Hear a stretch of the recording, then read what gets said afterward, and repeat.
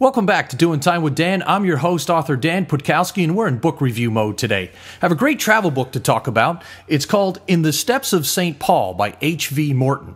Now, H.V. Morton became famous when he broke the story of King Tut's tomb. He went on to write a ton of newspaper articles and various travel books that were famous back in the 20th century.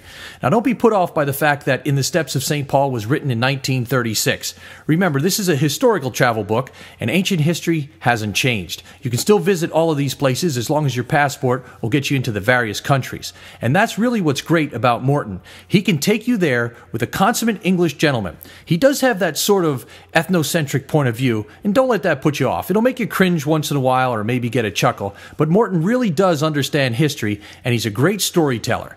He breaks up these travels into little vignettes. Some of them are just a few paragraphs long, some of them several pages, and then of course he assembles various chapters to do with each of the locations that he visits. He starts out with the Acts of the Apostles from the Bible as his travel guide, which is fascinating in and of itself. So he's following along on the missionary journeys that St. Paul took, going all the way from Jerusalem and ending up in Rome where St. Paul was martyred. So just from a biblical history point of view, it's a great travelogue. Of course, it is told from his perspective and in 1936, but Morton does a great job of bringing that ancient history into it, and yet you never realize that he's teaching you all these facts and interesting stories.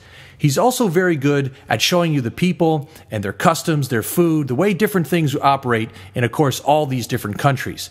And one of the most fascinating things that he brings out in the very beginning of the book is how in St. Paul's time it was a Roman world. So it might have actually been easier to travel then because there were fewer borders. Today, he had to travel through many different countries, and back then it was all belonging to Rome, and he had to do is follow that road all the way back to the capital city.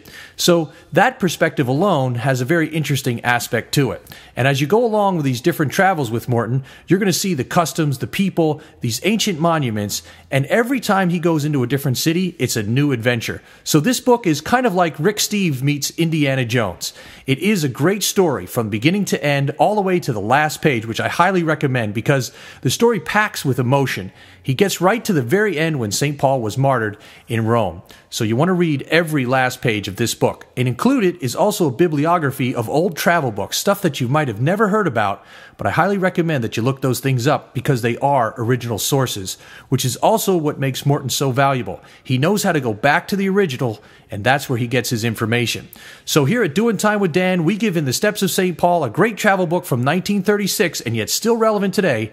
We give it 5 stars because H.V. Morton, he's a star himself of travel writing. Thanks for stopping by here at Doing Time with Dan. Check back frequently for more book reviews, information about my favorite island of Aruba, and of course those great videos of me flying small airplanes.